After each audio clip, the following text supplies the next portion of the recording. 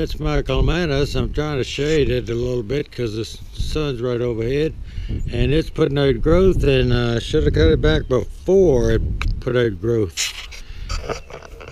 Well, we got to do something with this, and there's some fairly large dead branches in here. This is usually slower to swell, but that looks dead to me. The smaller ones, they might be swelling. You can tell that one's dead, how black it is. And as we look up in this tree, see, this whole branch is dead. That whole branch is dead. In fact, we probably have to take it off at the base, and we can leave that. And that may be alive.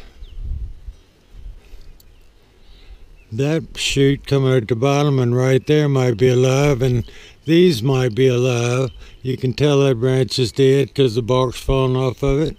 And we know that back branch was in bad shape, and it's sort of blocking that window, interfering with the antenna. So it's debatable, we may cut that off. What we're hoping for is to let all these come up and it be a giant bush. The rabbits worked on some of these, but the older bark, they couldn't work on it.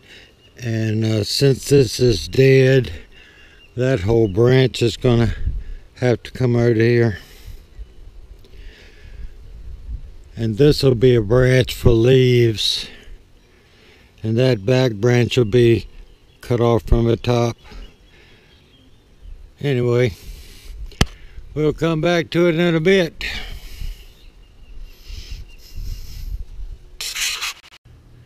Well, this is what we got off this fig tree. You can look at it until most of it is way dead. Hopefully not diseased. Hopefully it's just dead. That's my bride's been helping hold the branches, some of the bigger ones. Eventually, we're hoping to get a bunch of shoots come up from the ground and develop bushes. And we'd like to take the ones out against the house completely away from the house.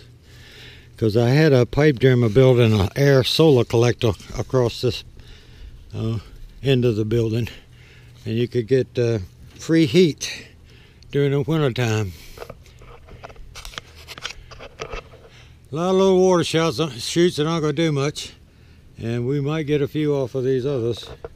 But we're leaving some of the stuff on. We could have cut it back, made it have side shoots, but we need to get some leaves on this thing just to keep it alive. Well, our camellia is not doing too well. This should be in bloom, and the nicest, easiest thing you can do if you got a pair of nice sharp pruners, and I've been pruning with these a while, so it might not be too sharp. You know that fell off, so that it's dead. See, that's dead. Yeah, it's just dead. I cut one a minute ago if I could find it. Here it is. See, I cut that? DOA. We had that super cold weather that it made it through the winter, but it a couple of weeks ago it still got down really cold. And there are a few that made it. See that little green tint on it? But all these that are dark like that, there's nothing to them. Trying to tear one open and it's just, they're dead. Of course, anything that looks that bad is dead. So we won't get any flowers this year.